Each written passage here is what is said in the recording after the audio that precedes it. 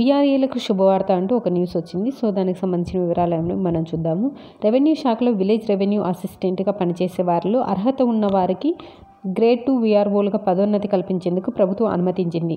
గ్రామ వార్డు సచివాలయాల కోసం ప్రభుత్వం కొత్తగా ప్రకటించిన గ్రేడ్ 2 వీఆర్ఓ పోస్టులలో 3795 పోస్టులను ఇలా భర్తీ చేయాలని ప్రభుత్వం ప్రకటించింది.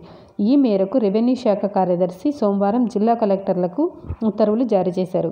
పదోన్నతి ప్రక్రియలో పాటించాల్సిన నియమ నిబంధనలను కలెక్టర్లకు సూచించారు.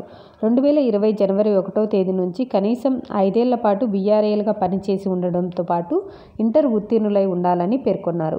పదోన్నతి పొందిన వారు 2 ఏళ్ల కాల పరిమితికి 15,000 గౌరవ వేతనంతో పనిచేయాల్సి ఉంటుందని కూడా పేర్కొన్నారు. జిల్లా కలెక్టర్లు తమ జిల్లాలో ఉన్న ఖాళీలకు అనుగుణంగా ఈ పదోన్నతులను కల్పించాలని సూచించారు.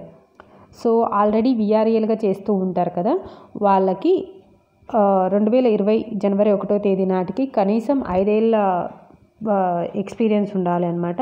సో వీటితో ఈ ఎక్స్పీరియన్స్తో పాటు ఇంటర్ ఉత్తీర్ణులై ఉండాలి. సో వీళ్ళకు ఇలాంటి వాళ్ళను గుర్తించి రిక్రూట్ చేసుకోవాల్సిందిగా జిల్లా కలెక్టర్లకు ఆదేశించారు. సో వీళ్ళకి ఫస్ట్ 2 ఇయర్స్ 15,000 అంటే సచివాలయ ఉద్యోగులకు వచ్చినట్లు 15,000 జీతం అందుతుందన్నమాట. సో ఈ అర్హతలన్నీ నిబంధనలను పాటించి రిక్రూట్ చేసుకోవాలని చెప్పేసి జిల్లా కలెక్టర్లకు ఆదేశించారు. సో వీఆర్ఏలకు ఇదొక బెనిఫిట్ అనే చెప్పుకోవచ్చు. సో ఫ్రెండ్స్, ఇది వీఆర్ఏలకు సంబంధించిన updated information. Thanks for watching my video. Please subscribe to my channel. Thank you.